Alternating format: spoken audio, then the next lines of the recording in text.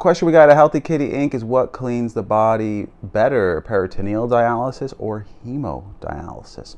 They're both about the same.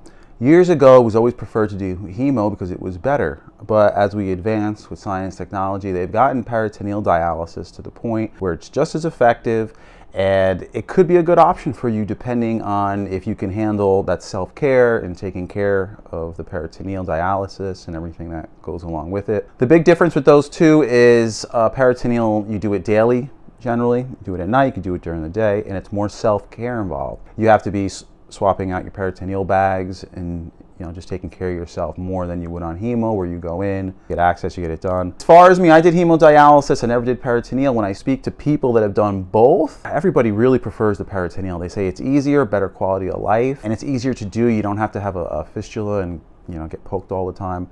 So that's the feedback. That's what people are saying. And as far as research and science, they're both the same. Thanks for watching, everybody, and check out other videos.